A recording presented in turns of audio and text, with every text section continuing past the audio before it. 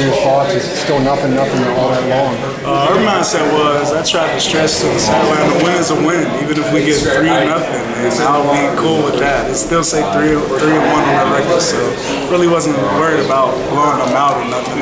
They were a great team coming off a bad week. You know, the first 2 games, some bad losses, but we knew they was going to give us everything they got, knowing it was a rivalry game. Some people would say that it wasn't a pretty win, but Coach Tuberville said that's pretty to him. He loves defense and running the football. Did it feel like a pretty win to you? Yeah, anytime we can shut the opponent out, man, it's always a pretty win for me. Not counting what the offensive did, I just see what defense did. Like, I would rather win like that than to win 35-30. So any day, I'll take the win 14-0 any day. What were you guys able to do to so consistently be in the backfield and disrupt their offense? I think our guys up front, the D-line, pushed them back a good bit, and the linebackers just shot the hole, so it all started up front. Our guys up front did a great job of playing the run and penetrating their run game.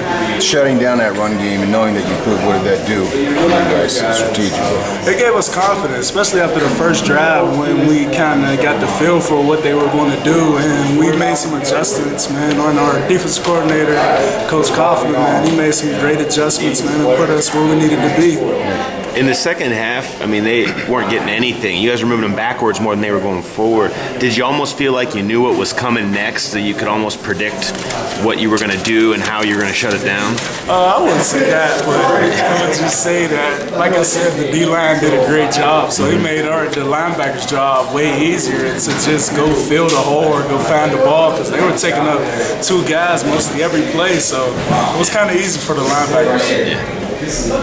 How many hits you seen like that on the kickoff return? Oh my God, man, that was the hardest hit I ever seen in my life. That was crazier, even crazier than Javion Clowney's hit, I would say, man. That was a crazy hit. I always say Corey Mason is the hardest hitter on the team.